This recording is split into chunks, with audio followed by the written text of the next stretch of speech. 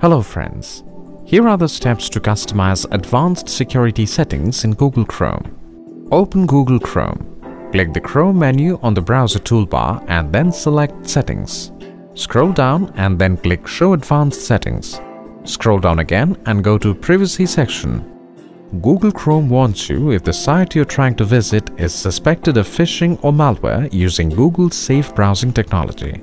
Uncheck the Enable Phishing and Malware Protection checkbox to disable or check it to enable.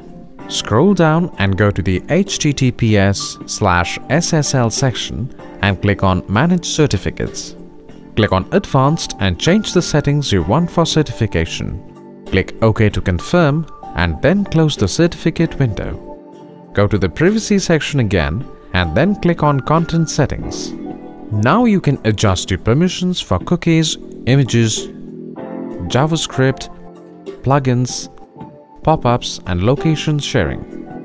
Click OK to confirm. Wasn't that easy? Have a nice day.